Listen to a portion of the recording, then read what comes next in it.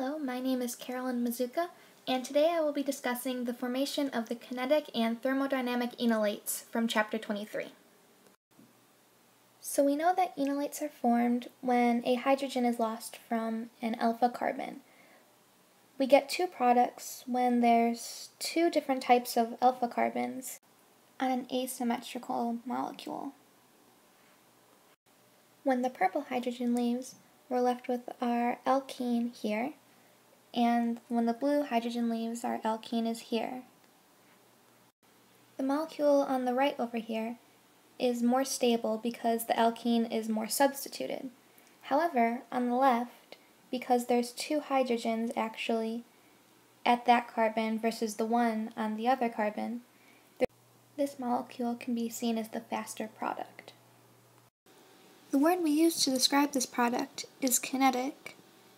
Because of the two hydrogens, it tends to be faster. And this other one we call thermodynamic, because it tends to be more stable.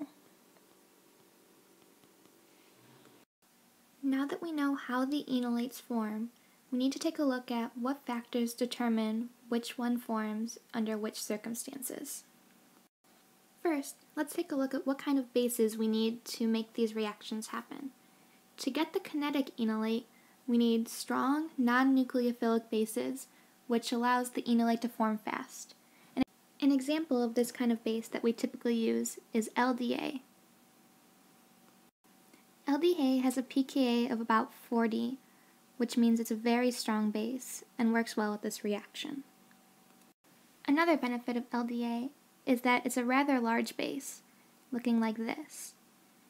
What this allows is a decrease in the likelihood that it will remove the more substituted proton.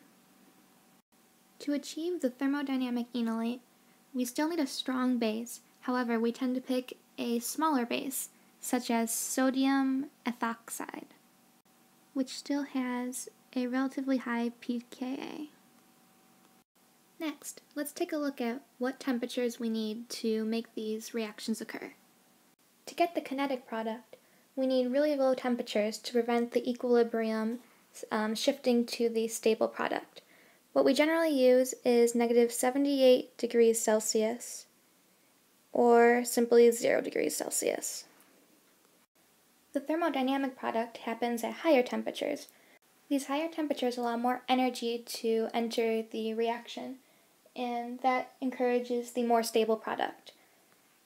For the higher temperatures, we generally just use room temperature, which we indicate to be 25 degrees Celsius. Finally, the solvent is equally as important when controlling whether we get the kinetic enolate or thermodynamic enolate. For the kinetic product, we need polar aprotic solvents because it dissolves the polar reactants and stabilizes the intermediate. What we generally use for this are THF and diethyl ether. The polar aprotic solvent helps the enolate from reprotonating, which again helps us to avoid that equilibrium that prefers the more stable product. For the thermodynamic product, we want that equilibrium, so what we use is polar protic solvents. And generally what we use here are methanol, ethanol, or simply just water. So the real important question is, what can we do with this information? Well, imagine you're starting out with a carbonyl group on an asymmetrical molecule. We now know how to add things to both alpha carbons. All we need to do is decide which is the kinetic, which is the thermodynamic, and which order do we do them in. Really, the most important thing you need to know here is that the thermodynamic enolate should be formed first. Otherwise, the kinetic enolate won't even occur. So, based on what we just learned, we know we can react with a strong base, which we'll use sodium ethoxide,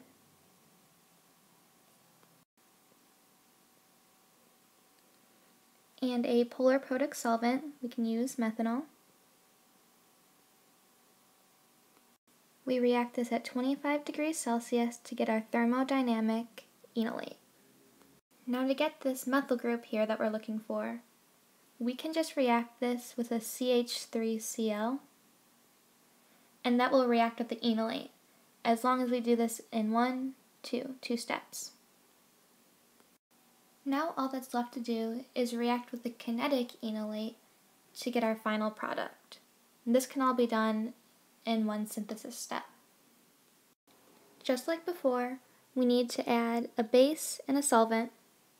This time, we need a strong non-nucleophilic base that's very large, and for this we use LDA.